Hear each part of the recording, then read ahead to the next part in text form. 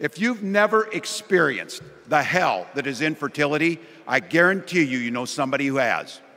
And I can remember praying each night for a phone call, the pit in your stomach when the phone would ring, and the absolute agony when we heard the treatments hadn't worked.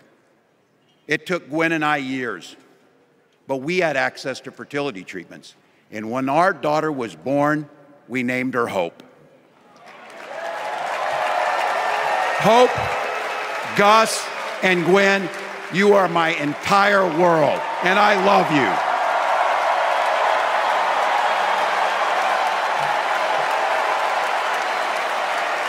I'm letting you in on how we started a family because this is a big part about what this election is about.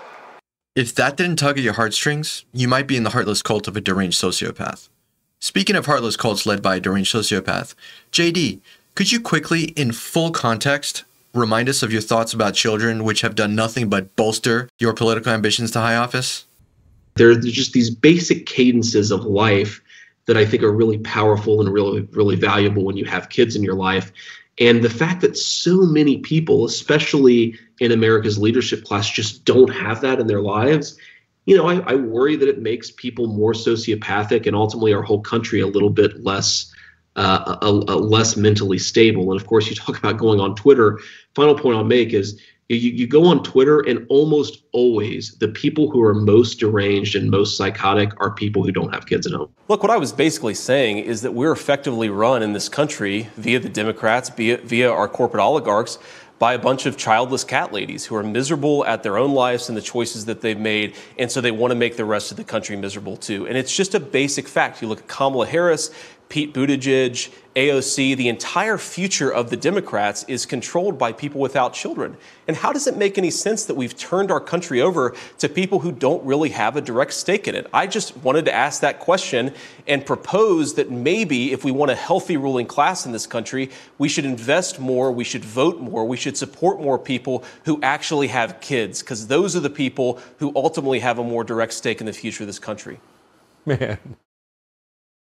Other than the fact that Kamala's VP nominee Tim Walz has essentially cemented his image as America's ultimate dad, has JD Vance, since that interview aired, been informed that both Kamala Harris and Pete Buttigieg have kids? Now, I should note you have 2 children. They were born before Pete gave that answer. Harris is also a stepmom to children as well. But what's your response to that?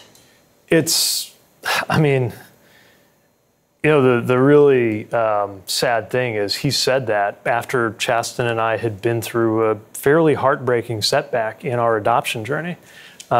He couldn't have known that, but maybe that's why you shouldn't be talking about other people's children. And it's not about his kids or my kids or the vice president's family.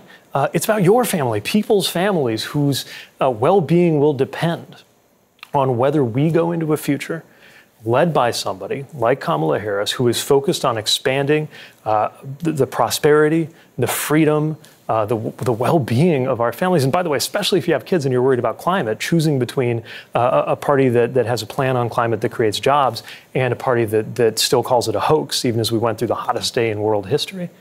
Or do you want your children to grow up in a country defined by a return to the chaos and recrimination and cruelty that was the hallmark of the Trump era?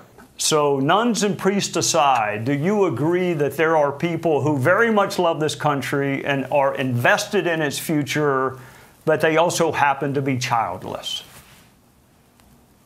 Oh, of course I believe that, Trey. And if you look at the full context of what I said, it's very clear the Democrats have tried to take this thing out of context and blow it out of proportion, which is what they always do, Trey, because they don't have an agenda to run on themselves. And if you look at what the American people are most concerned about, Trey, it's not an out-of-context quip that I made 3 years ago. I think you will agree with me that direct offspring are not necessary to be fully invested in the future of this country.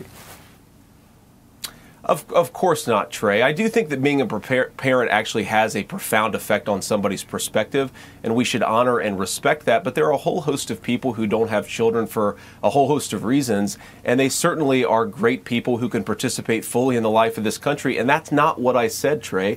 If you look at what the left has done, they have radically taken this out of context and, in fact, aggressively lied about what I've said. What I do think is true, Trey, and this goes to the heart of what I was talking about 3 years ago in those comments, but it's going to be something I continue to talk about, is that the left has increasingly become explicitly anti-child and anti-family.